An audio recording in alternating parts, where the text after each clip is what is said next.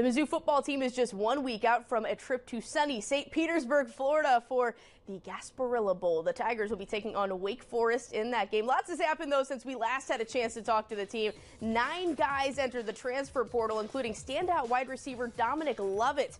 A few guys also declared for the NFL draft, leaving fans wondering who will play in this bowl game. In this new world of college football, though, you may just find out pretty last minute.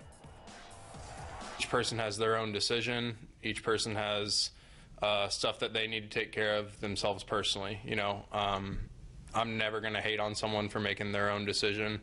For me, I know it's important for me because, you know, you never know whenever it's going to end for you. I could go play for 10 more years. I could never play another snap of football.